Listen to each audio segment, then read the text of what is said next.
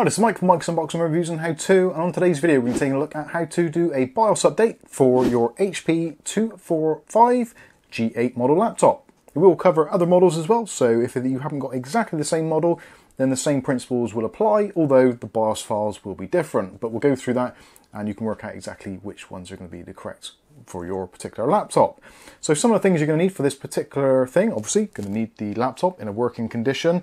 If you come onto this video and your laptop is in a state where it won't boot up, or you do have a corrupted BIOS, don't worry, we will be doing a follow-up video on that, on how to restore a BIOS if it becomes corrupted, although you'll see some of that actually in this video anyway, but there will be a dedicated video for that anyway.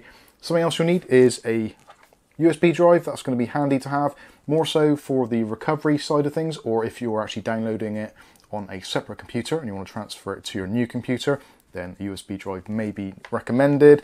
Also, something which really you should be using is the actual power brick and a main supply. So whenever you're doing a BIOS update on your laptop, or any device for that matter, make sure you've got stable power. Luckily with a laptop, you've got a battery, which is included obviously with the unit itself. So having the mains power on as well, should there be any outages, at least then you can resort back to battery power to confirm the rest of the BIOS update. So with that out of the way, let's get on with it, and there will be links in the video description, so you can go straight to the HP support site for this particular model. Obviously, again, like I said, depending on your model, you may need to put in your serial number. So if you have got the box for your particular laptop or desktop or whatever it is available, make a note of the serial number, which is printed on the side. You may need to add that to the actual section in HP support just to gain access to it. Their support system is a little bit weird. You can't just go along and choose a specific kind of brand of laptop. They either want to be able to install some software on your machine or do it via serial number. Or alternatively, you can do it the way I did it, which is just go into Google, type in the model number and BIOS, and you should find the link straight away. Anyway, like I said, there will be links in the video description. So we're actually on our site here. So this is for this particular model. This is the HP 245 G8 notebook. This is using a Ryzen 5500U processor, and it's relatively new. Now, something also that you should be aware of with this is the fact there are actually two BIOSes in effect for HP laptops. So you've got one which is the actual kind of main BIOS, which is the kind of the regular one for the AMD processor, but there's also a system firmware BIOS as well, which is what is used for doing things like the recovery console and all that kind of stuff. Basically, when you start up the machine, press the function key and F2, it takes you into a kind of a separate sub BIOS, which is for recovering and tools for testing equipment, etc. So there is two BIOSes, a system firmware and also the actual BIOS firmware. Yeah, a little bit confusing, but you'll get the idea as we go through. So with your particular unit, so you go through, identify your OS, and this is for the machine you're actually downloading it onto. It doesn't make a great deal of difference, but we're going to select Windows 10, and on the other side there, you've got the options of Windows 10, Windows 11, and various older versions. Again, use whichever one you've got. We're using Windows 10 64-bit, so we're going to select that. Once you've done that, click on Submit. And there you go, you've got the options. It shows you all the drivers. There is a little plus icon down there.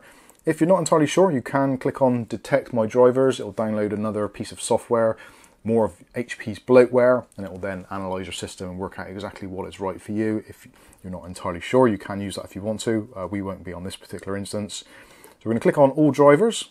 So this is where you can get all the drivers for your device. So if you're having problems with your audio maybe, or other things, then it might be worth looking at some of those things first before you do a BIOS update. It may not be absolutely necessary, but the BIOS is here. So at the top we've got BIOS, and then underneath that we've got BIOS System Firmware. So just to differentiate the two, BIOS is for your main processor and things like security updates, that kind of stuff. The BIOS for the system firmware is for their kind of support structure, which lies underneath the BIOS, if that makes any sense. So let's go into BIOS. Now the latest version for this particular model is F19 Rev A, and that was released on the 26th of June 2022, so it's about a month old at the moment, so that's absolutely fine. If you want to see older versions, if you click on the side there, and then go down to associated files or previous version, you can see all the other versions which have been made available. So starting off from F03 all the way up to the current version, so you can download that. So what you want to do is click on the file name here, SP140817exe, so it's an executable file. So what we're going to do is click on that to download it. You can, if you want to, use the HP Support Assistant, entirely up to you. I will not do it, I will download it manually, and we'll get the option here to download the file. So it's going to come up, depending on your browser, you may get a different option. I'm going to download this to my desktop, just so it's easier to find. So I'll click on save.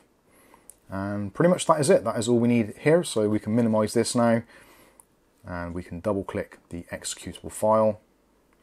You will need user account control availability on this, so click on yes.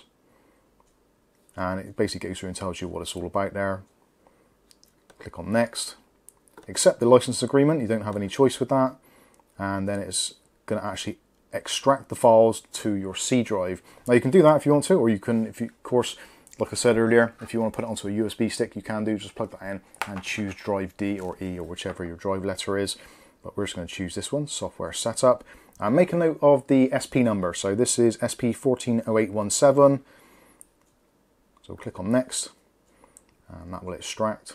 And then we can open up My Computer or File Explorer, go into your C drive, go into SW Setup. And there's our file, SP140817. Double click on that, and then we've got our WinFlash.exe. So what we need to do is double click on that one.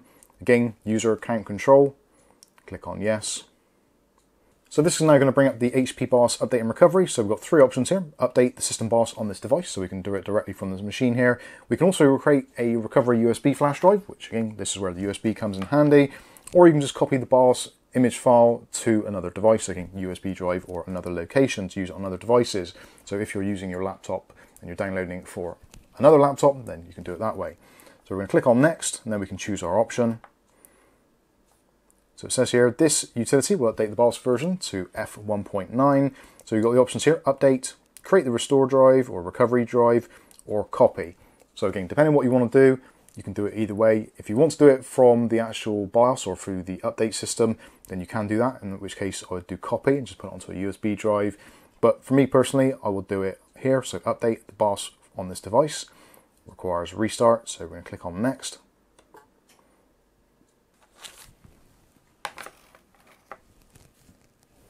So there you go, that is it, done and dusted. Now obviously you've probably noticed that the power supply is still on the table, so it isn't a specific requirement. We're lucky here that this is actually on a battery which is brand spanking new out of the factory, but certainly I would certainly recommend, before you click on next previously, plug in the power just to be on the safe side. So there we go, the BIOS is updated and prepared successfully. Please restart this device to complete the update. So we're going to click on restart now. Now this part of the update we won't be able to screen capture, unfortunately, because of the way it's done. It's done through the system's BIOS, so the secondary HDMI port isn't active on this. You can see here what's going on. So HP BIOS update, it's updating the BIOS and it's got the progress meter. Again, like I said, this is the kind of scary part. So ideally you do want to have your power plugged in if at all possible. This is a brand spanking new unit, so it's got basically a perfect battery which is fully charged, so we shouldn't have any issues. But again, I should stress that ideally you would like to have your power supply plugged in and turned on. So after a quick reboot, it's coming up with this message now. So this is doing the PSP data, updated again. Just be patient and let it do its thing.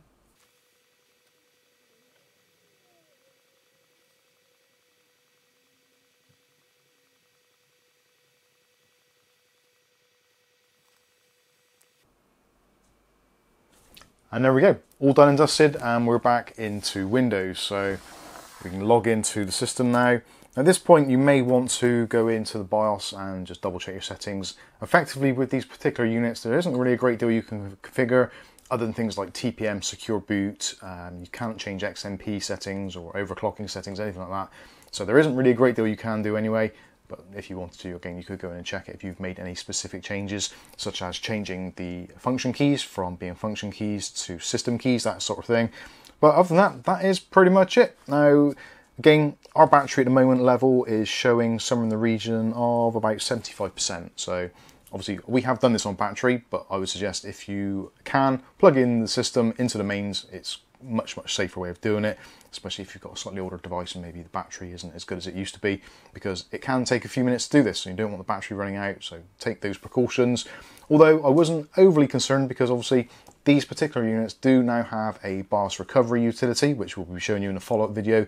So if things do go horribly wrong and the battery cuts out whilst it's trying to flash the system, then there's a very good chance you can recover it using the built-in recovery utility, which will be in the follow-up video.